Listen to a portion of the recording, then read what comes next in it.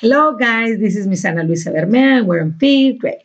And today we will work on spelling, on vowel, consonant, vowel patterns. And you have this lesson already in your notebook.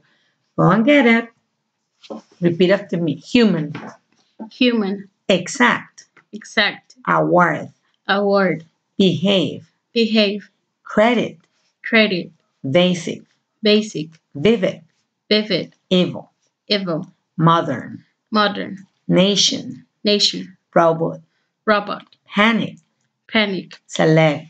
Select. Cousin. Cousin. Item. Item. Police. Police. Prefer. Prefer. Menu.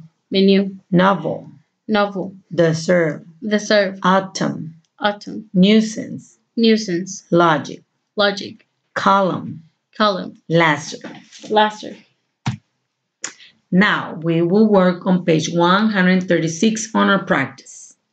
Write the basic word that best complete each analogy. Let's read number 1. Fire department is to fire.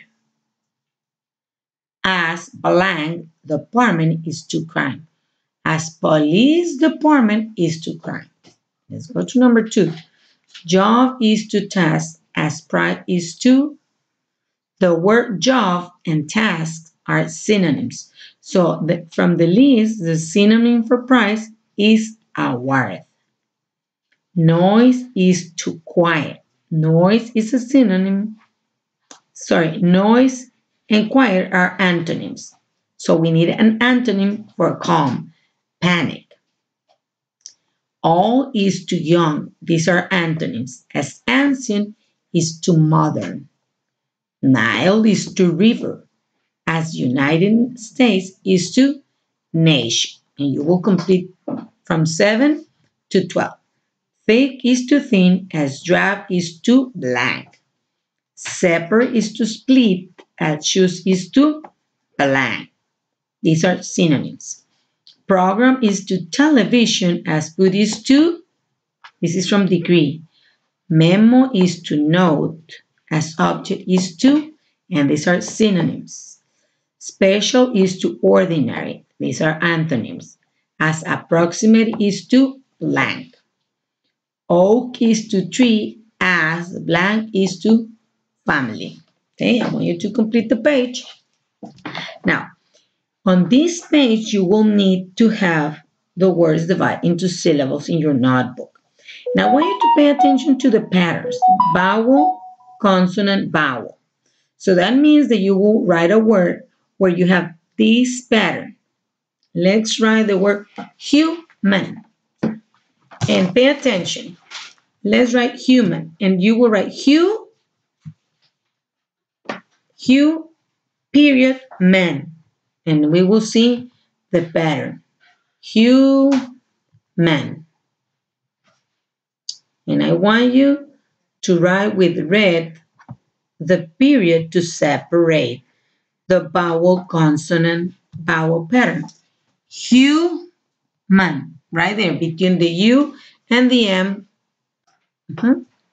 Human. Okay, very good. Human. Now let's write the word exact. The word exact goes on the second box where it says vowel, consonant, vowel. Okay? Let's write the word EX, and then we have the period where we separate the syllables. We divide at, exact. And I want you to do it the same as I did ACT, exact. Now I want you to pay attention to the patterns. Vowel, consonant, vowel, consonant, vowel. And you have here